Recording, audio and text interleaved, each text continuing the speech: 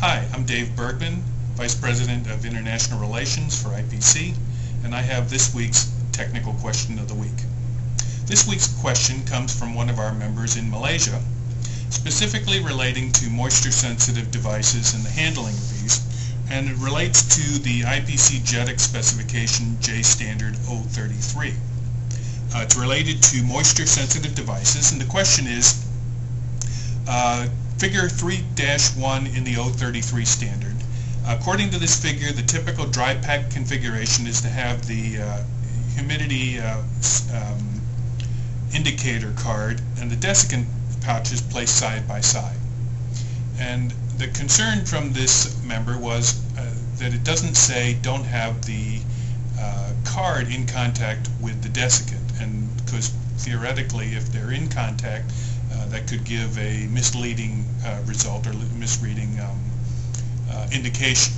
And so the member asked whether we could provide clarification. Well, it's not always easy to answer questions just off the top of your head. You need to do a little bit of research. So we checked with the chairman and said, hey, what's the situation here? And the chairman said, indeed, this was a legitimate question and a weakness pointed out in the standard, that it wasn't clear. And after some research, the chairman replied that indication, the general answer is that it's being covered in work being considered by the committee for the next revision, and they're actively changing this, where they have provided an indication that in the future revision that is being worked on right now, it indicates in the HIC, they have an indication of the HIC, or the humidity indication card.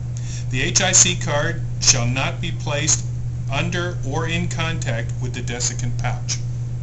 So I would recommend that you continue to send questions, because this is how the standards get clarified and updated. So while we didn't have an immediate answer in the standard, the fact that the question was asked made an impact on the future standard, and hopefully will solve the members' problems. That's this week's Technical Question of the Week. If you have a question you'd like us to consider, please send it to answers@ipc.org.